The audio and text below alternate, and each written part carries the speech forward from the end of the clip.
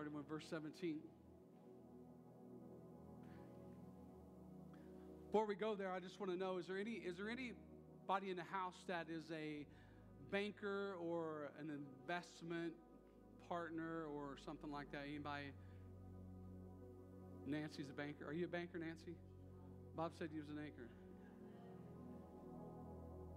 Because I'm trying to find out if in this world that we live in, if there's a way that we can invest everything that we have in one central bank account and then get double of a profit out of it. Is there something that we can do in this world? There's something that we can invest everything in and get a double portion back, like immediate return. Because if there is, I want to find it. I got a $100 bill right here. I just want to invest in that. I want to give that. Someone gave me this morning. Thank you. I keep one of these in my wallet to give out to whoever God says to give it to. I always have one in my wallet I've given out. I can't even count how many I've given out, these $100 bills. And most of them come from other people that just hand them to me. And I've been on airplanes and they've handed them to me. I've been in conferences and they've come up from other countries and just handed me a $100 bill out of the blue. I'm just grateful that God has done that.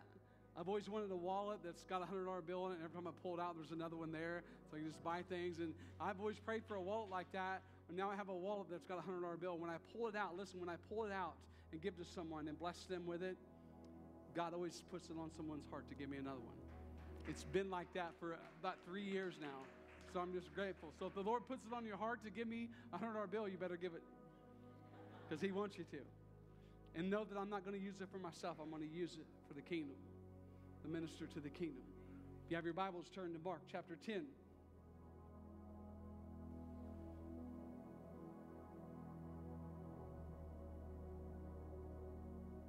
Now he was going out on the road, Jesus. And one came running and knelt before him and asked him, "Good teacher, what shall I do to inherit eternal life?" So Jesus said to him, "Why do you call me good? For no one is good but one, and that is God. You know the commandments, and you all know the commandments too. Do not commit adultery. Do not murder. Do not steal. Do not bear false witness." Let me read that one again. Do not bear false witness. Do not defraud. Honor your father and your mother. And he answered him. He said, "Teacher, all these things I have done from my youth up." What a testimony that is, that this young man from his youth up has done all these things, has followed the law, because then it was law, and now it's Jesus.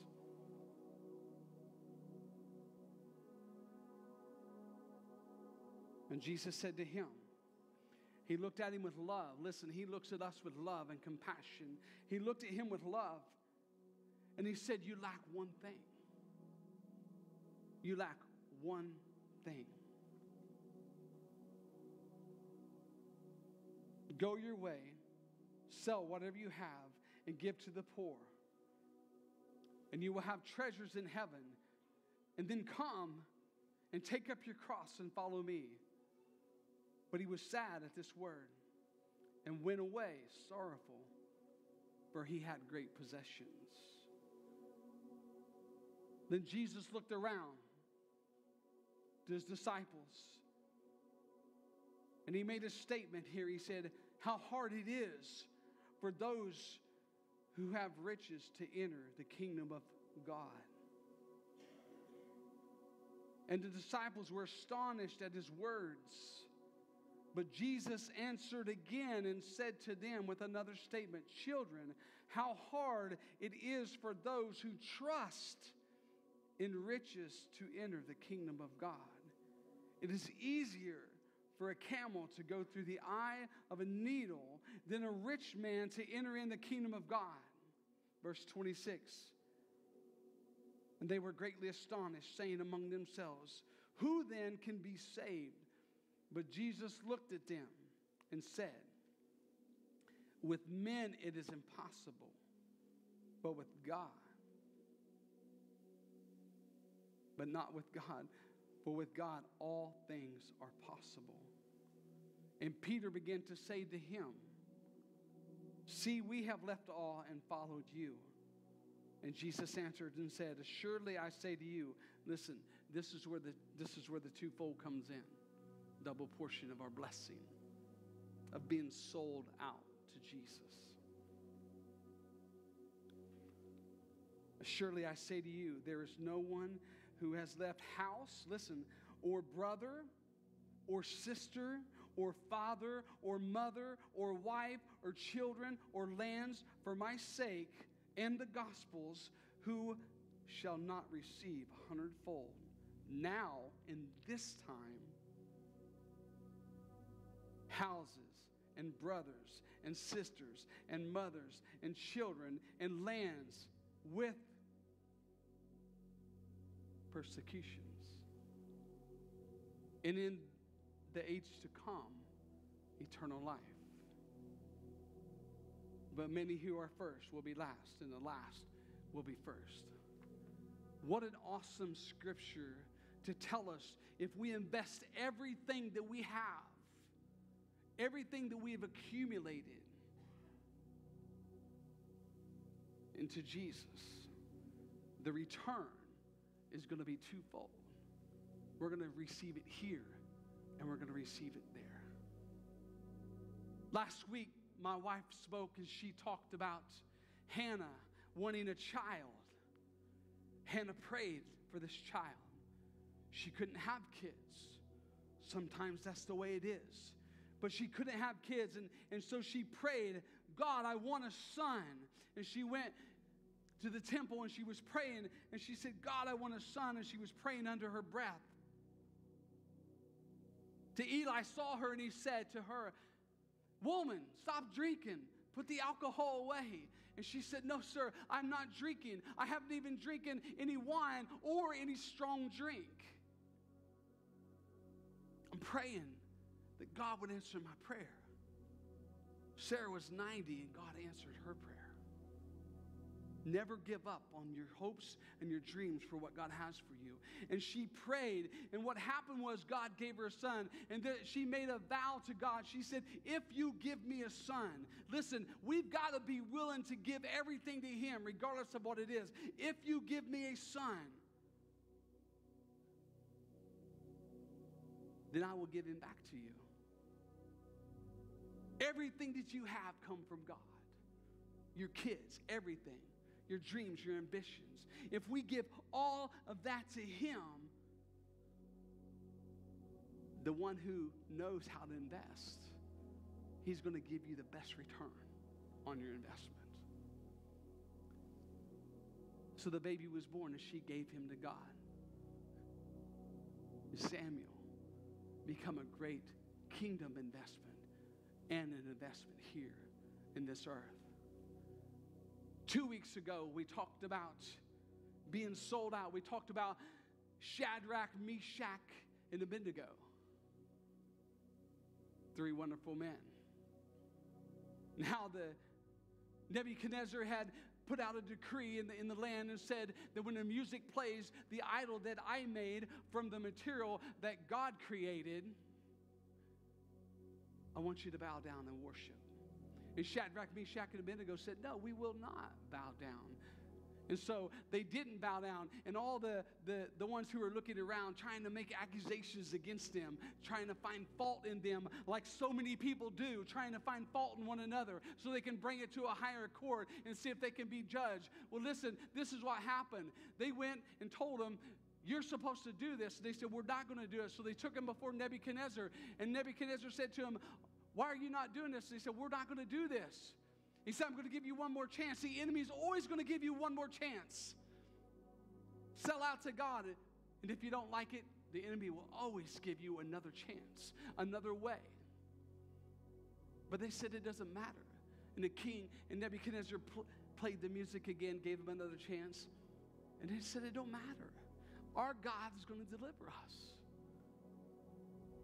And even if he don't, even if your dreams and ambitions don't get answered, even if your prayers don't get answered the way that you want, The investor knows how to invest everything to give you the best return on the investment. If you give him everything, everything, I mean everything.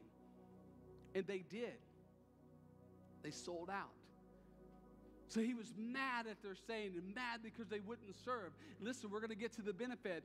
And what happened was he heated the fire up 7 times hotter than it was before. And he took those 3 men and he threw them in the fire. And the guys that threw them in the fire burned up because the fire was so hot. Shadrach, Meshach, and Abednego were standing in the fire. They weren't being burnt. Their hair on their head wasn't being singed. They didn't even smell like smoke. But there was someone in the fire with them. Jesus was with them. Jesus is always going to be with you. No matter the outcome of your situation, he's always going to be with you. He's always going to be the one in the fire standing with you.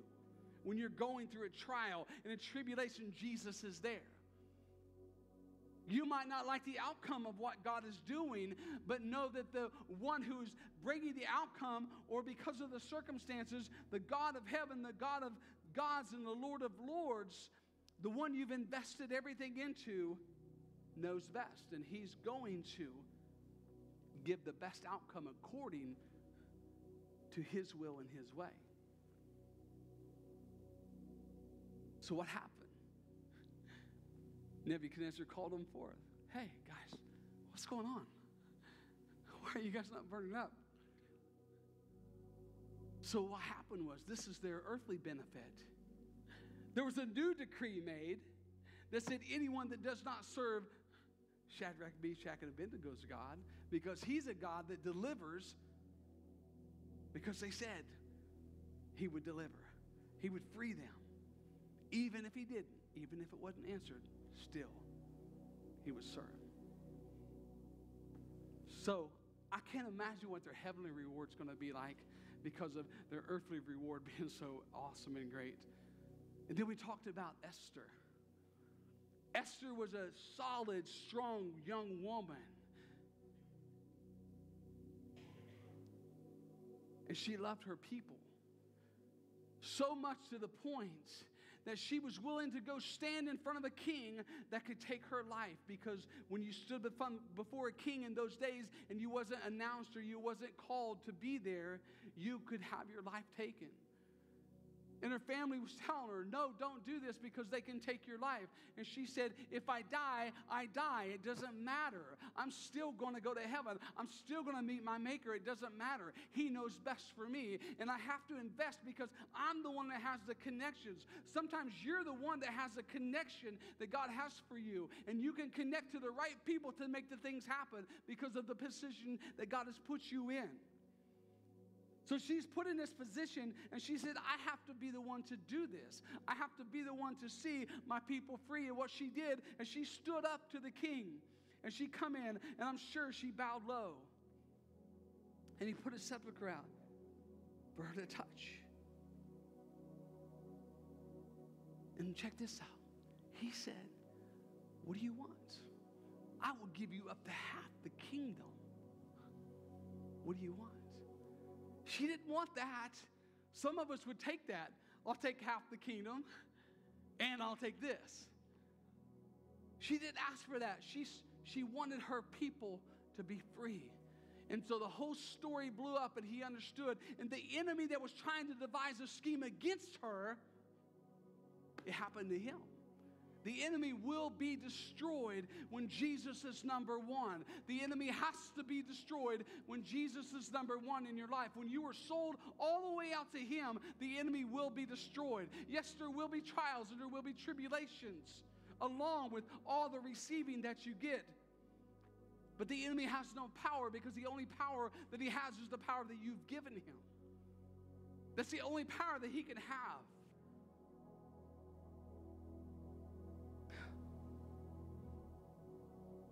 So what happened? The enemy was destroyed. Her family was restored. A nation was saved. The lives of a nation was saved. All because of one woman. One powerful woman. Women never never think that you're not powerful. Women, you are. Men, you're powerful. Raise your sons and daughters to be powerful, but give them to God. Give your prayers to God. Give everything that you have to God. Let Him give back to you what He feels like you need to have.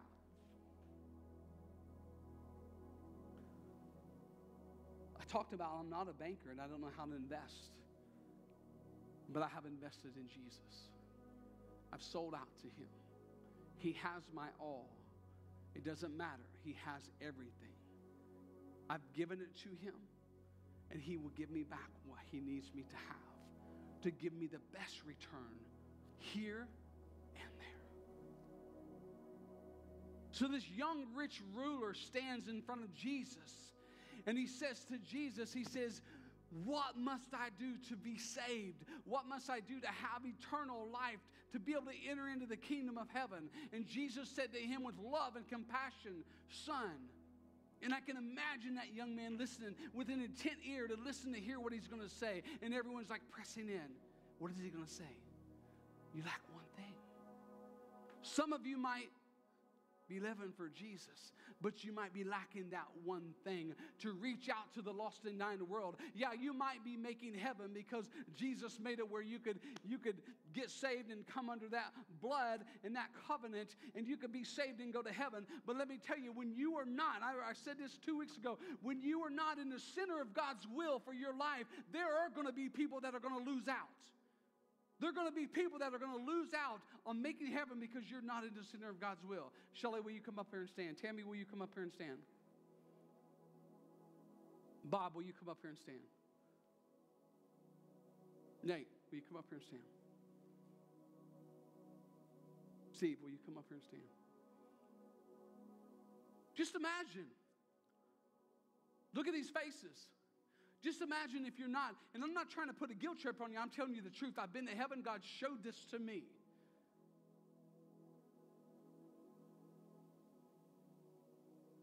Look at these faces, because when you're not in the center of God's will, someone's going to lose out. Someone's not going to be able to make it because you're not where you're supposed to be. God has a plan for each and every one of us. And the plan is for us to reach out into a lost and dying world and minister to a people that need to hear what we have to say, that need to hear our testimony and the word that comes through us from God out to them through the voice that we have. So look, which one of these would you want to just not be in the center of God's will for? If they were not going to make heaven today, and you needed to line up today, would you line up to the things of God and be sold out to Him so they could make it to heaven? I just wanted you to see some faces. These guys are all going to heaven, thank God. You guys can sit down. Thank you.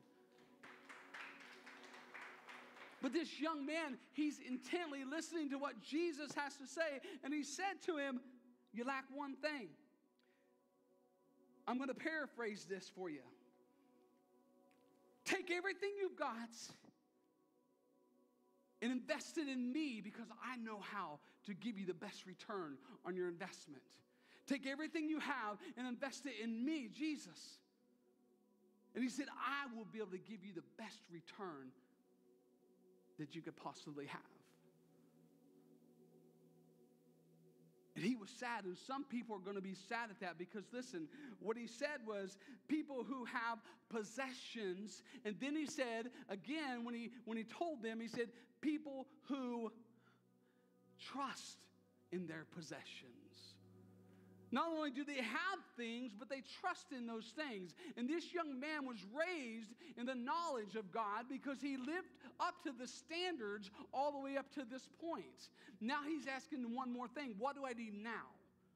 What is that one more thing I need? And Jesus shared it with him. And he left with his head hung low. And I hope that he come back to the realization that Jesus is real. And I really believe he probably did come to the realization that Jesus was who he said he was and that God needed him to move that way. But he had to go and process it. What do? I have such great, I have all this land. I have all these things. I have to get rid of all of them. Jesus is not telling you to get rid of everything. He's telling you to give him everything, and he's going to take your everything and invest it and turn it out in a better way than you could ever imagine. Sometimes we lean on our own understanding, and this young man at the moment was leaning on his own understanding, what he had learned in the moment, what he had learned in his life. He leaned on that. He thought, well, at least I'll just lean on what I know. I have money. I have all these things. I'll be able to make it through life. And this is what he said to the disciples when he said that. And he said, it is easier for a camel to go through the eye of a needle. Now I know, I've threaded a needle before. That's pretty tough, threading a needle with just thread. And so I have a picture here. So you can imagine their thought this time. You can imagine their thought when this guy's crying. He's like, how are we going to get that camel through that needle? That's your Western culture of thinking. That's your Western culture of thinking, getting a camel through a needle. Well, they said, then who could go to heaven? It's impossible then. We're not going to be able to go to heaven. No, what he was talking about, he was talking about this. He was talking about the eye of the needle. This is a small passageway. It's possible to get through it. It's possible for a camel to push through that, but it's going to take some work, and it's going to be a little bit tricky. Wide is the gate that leads to destruction. Narrow is the gate that leads to eternal path. Sometimes that narrow way is going to be tricky. Sometimes you're going to have to maneuver. Sometimes you have to get low or get high or squeeze in or suck it in or lose some weight even. Listen, I want to go to the caverns. There's a place I want to go. You got to squeeze down and suck your belly in and climb through. But the reward is there's an open cavern that's as big as a football field inside of that. But you have to get low and squeeze in. I'm going to have to lose some weight to make that one happen. So if I want to do that, I'm going to have to lose some weight. I'm going to have to get in that cavern. But narrow is the way. Sometimes the narrow way is going to be a little tricky and a little tough. But that's okay, because God is God. And if we've invested everything in him, there is a way. Jesus is the way and the truth and the life. And no man will be able to come to the Father except through him. No man will be able to make it in to the kingdom of heaven except through Jesus.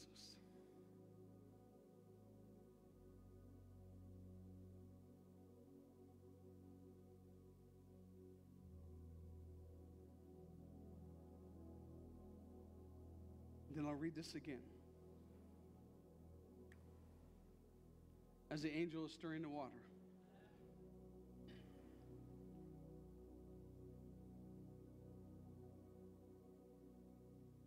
And Peter again said to him, verse 28, see, we have left all and followed you. And this is what Jesus is telling Peter.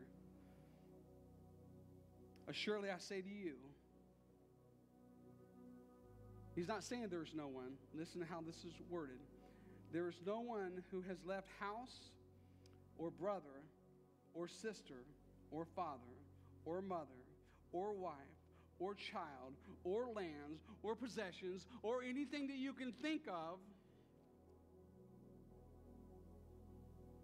that shall not receive 100 times fold. So if you give back to God everything that's his, he's going to give you back 100-fold. It doesn't matter what it is. Your relationships, it doesn't matter. When you give it to God, he's going to give you back. So if you're tired of not having joy, if you're tired of struggling in life financially, if you're tired of having a bad relationship, then you're not sold out yet. When you get tired enough of those things that you will sell out and you'll say, God, I just give it to you. I give you my relationship to you. I give you everything to you because I know you're going to give me back 100-fold. We have to have that mindset. The Western mindset that we have of trying to get a camel through a needle, that impossible mindset, trying to understand the word of God in the way we've been brought up, it's going to be impossible for you to understand the word correctly without knowing Jesus fully, knowing and understand his ways, how he was raised in the culture that he was in, because that's the lingo. That's where they're talking from, that culture. They're not talking from the United States of America and how we were raised. They're talking about the culture there. And if we can understand their culture, we can understand the Word of God more clear. That's what Kaneo is about. In-depth Bible study. Learning how baby Jesus was raised. Learning who he was. So then you would understand who you are and who you are in him. And who he is in you.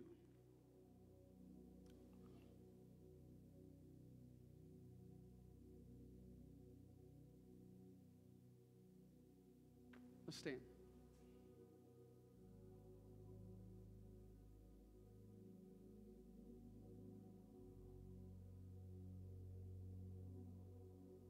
Is there one thing? Is there one thing in your life that you're struggling with? There's one thing that's holding you back. Maybe not holding you back from heaven, but holding you back.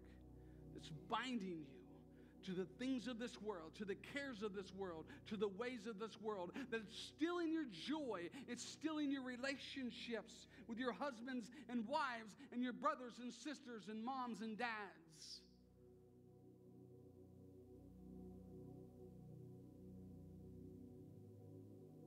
See, you can still partake in the things of the world and go to heaven. But when you partake in the things of the world, you're not in the center of God's will unless it's things that he wants you to have. And therefore, people are losing out.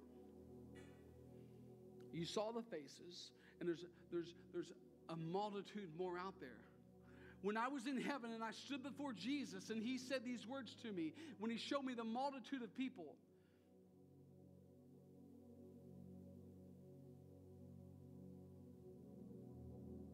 on earth, I was dead, but I was alive in heaven. He showed me this multitude of people when I asked him if I could live, if I could come back to this place. And I said, who are these multitude? Who are these people? I had never seen them before. And Jesus said this. These are the ones that would not have made heaven if you would have chose heaven today. There's going to be a people that will not make heaven if you don't sell out today. It's just going to happen. With the babies that are being taken from us, the things that are happening in our government, and all the things that are being stolen from us. The harvest is ready and the labors are few. Why? Because there's not enough people sold out to reach out to the lost and dying world. We have to be sold out to everything we have. Give it to him. If you have something to lay on the altar, come and lay it on the altar. The altar's open now. Come and lay it on the altar, because there's one thing. I promise you, every one of you probably have one thing that you're dealing with, that you're struggling with, that you need prayer over. Back up, get here and back up to one another and pray and watch what God does. Watch how he moves in your life. When you sell out, watch your finances just explode. Watch your relationships come back together. Watch all these things come back together, and even 100-fold on top of that. Because when you invest in him, he will invest in you. And he will give you everything that you want. Anybody want to pray? Just that one thing. Don't hold back. Don't wait on it. Don't wait on someone to move beside you. God's telling you to move. We cannot play games anymore. We got to move. When he says to move, we have to move. We have to move, guys. We cannot wait to move. This is a move. This is the day. This is the time to move. Miracles are going to happen when you move. Signs and wonders are going to happen when you move.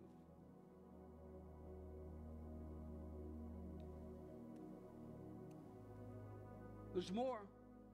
Listen, today I'm going to wait because there's more. I don't want to rush out of here.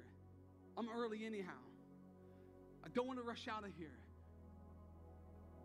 Some of you guys are living lives that you're struggling and battling every day to find anything in life to give you some kind of joy. Joy, listen, joy will be there forever. Happiness is going to come. Happiness is going to go. But joy is going to remain in the midst of being sad in your emotional state. joy needs to be there. And when you lose your joy, you've got one thing holding you back, binding you to the world.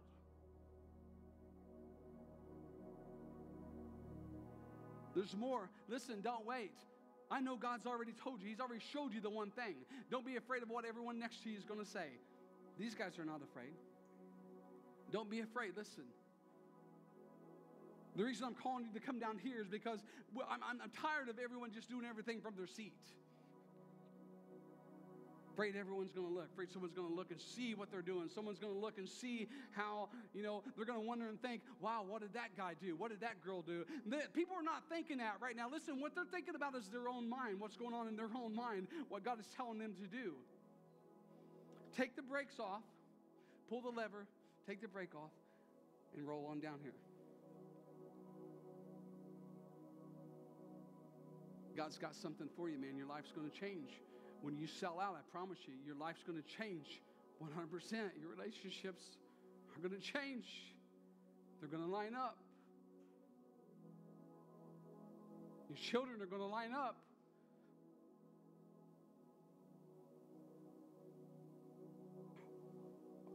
Our kids have to see us being sold out. They have to see that. What do they see in a home? The fighting, the arguing, all the way to church even. And then you get here and you clean it all up. You come in with a big smile on your face. That's an avatar. Let's get rid of the avatars. Give Jesus everything.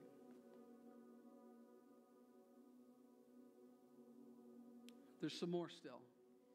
Listen, I got 8 minutes. There's more. You guys want to be on time for lunch? You better be getting down here to the altar. There's more. Come on. We can have fun with this. Come. Give him everything. Come.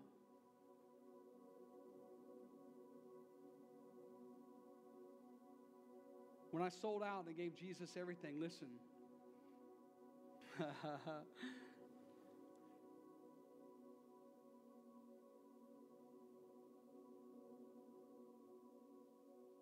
Went from poor dads to being abused my whole life, to being beat, to being hooked on drugs, to dealing drugs, to law enforcement, to bounty hunting, to pastoring.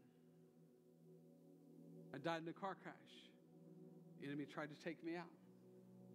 Like Shadrach, Meshach, and Abednego. It didn't happen.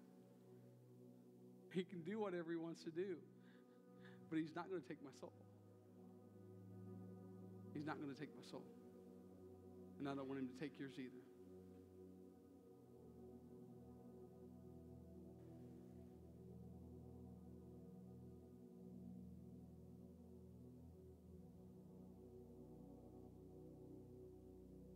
I want Kevin to come up here for a minute and stand right here, Kevin.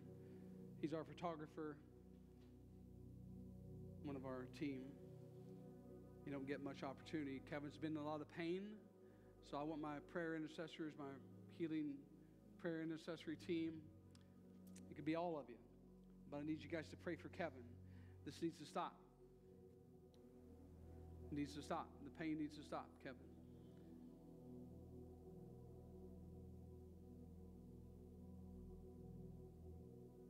I believe the Lord wants you to be totally 100% sold out to him, Kevin.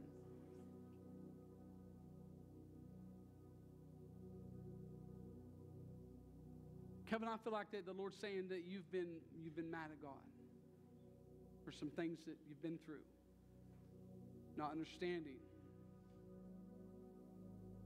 some of the stuff. But I want you to forgive him now, because he's going to heal you right now.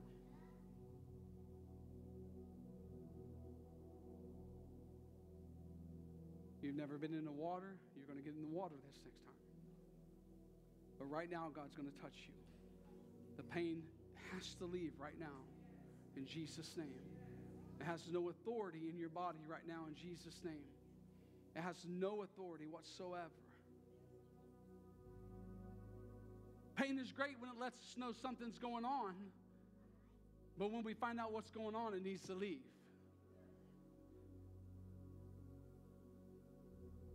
I know that you feel the heat in your body right now. I know the pain is leaving right now. Give me that. Listen, guys, we can have fun doing this. I'm going to turn this on. He's being touched right now. Listen.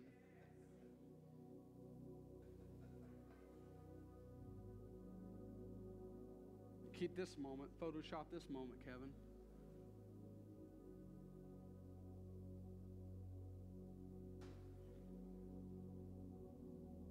Today's the 15th.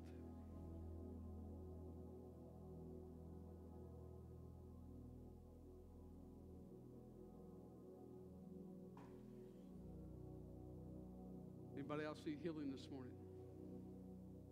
Come up, kids. Come up and lay your hands right here. You guys will learn all about this. These kids are like prayer warriors, man. They like fire comes out of their fingers. Touch this guy right here. Ask him first. Can I put my hands on you? Make sure you always ask.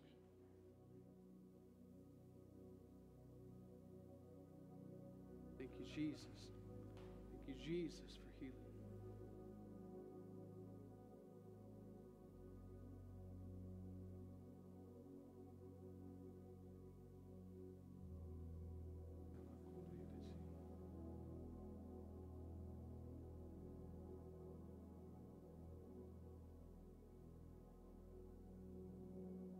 Thank you guys for coming today. Thank you for praying.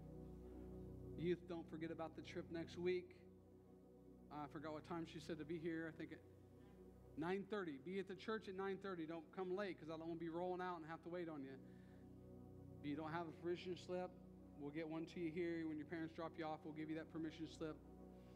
Again, greet one another, love on one another before you go. Thank you guys for being here today. Come back, invite some friends. Yeah, we need a head count by Wednesday on the youth trip. Anybody can go, so we just need youth to come and just enjoy.